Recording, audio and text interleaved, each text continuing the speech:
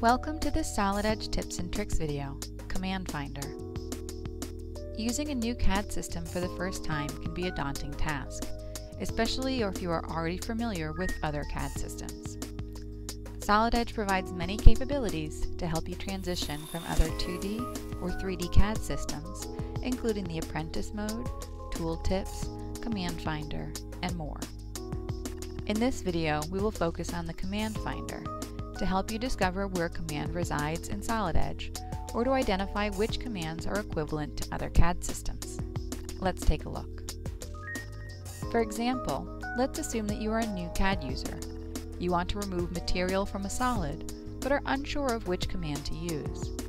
By entering Remove, the Command Finder lists all commands in Solid Edge that can be used to remove material. Moving your mouse over the icon locates the command in the ribbon. If you click on a command either in the ribbon or the Command Finder window, the command is activated.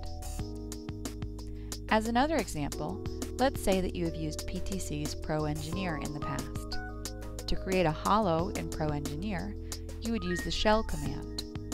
Typing shell in the Command Finder shows the equivalent commands in Solid Edge: thin wall and thin region. Hover your mouse over the options, and Solid Edge points out where to find the commands in the ribbon bar. The same technique also works in 2D. If you are an AutoCAD user moving to Solid Edge, the Command Finder will make the transition easy. In this example, you want to find the equivalent tool to the Object Snap command of AutoCAD. In Solid Edge, it is called Relationships and resides on its tab in the IntelliSketch dialog.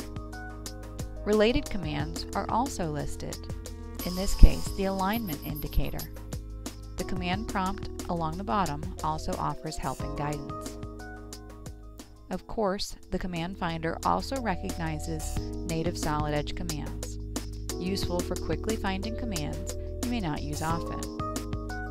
For example, locating the Parting Surface command, which is found in a drop-down menu under the Modify Surfaces group.